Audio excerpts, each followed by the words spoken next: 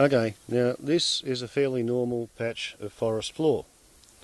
This is what it looks like, and over here we have a kangaroo's day camp, which by the look of it, a rabbit has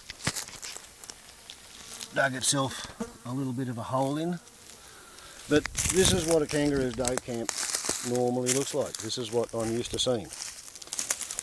The kangaroo finds itself a nice little spot and clears all the sticks and leaves and gets a bed of bare dirt to lie in. Right? That's kangaroo's daybed number 1. Now, the mother of the kangaroo that made this is done by Kevin, the Kung Fu kangaroo. Kevin's mother, Kerrie, she has her own little daybed over here, and she's bigger, so it's bigger.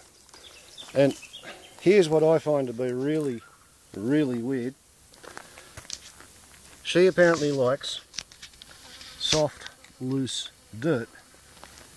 So there's an inch or so of soft, loose dirt. And this stone is in the middle of her daybed. She's moved that stone away. She's moved that little rock away. She's got rid of that stone over there. But unless I miss my guess, Kerrie the Kung Fu kangaroo has been sitting here rubbing this stone backwards and forwards to get the dirt nice and soft and pleasant to sit in.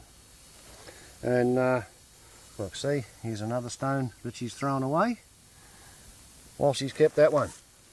And if I can get footage of a kangaroo using a stone tool to flatten and level the dirt for a daybed, I reckon that's nearly as good as a crow that turns a coat hanger, or turns a paper clip into a tool for pulling grubs out of a crack in the tree.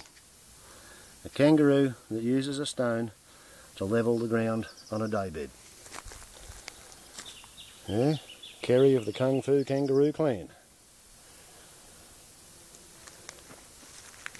People talk about a mare's nest, well now you've seen a kangaroo's day camp.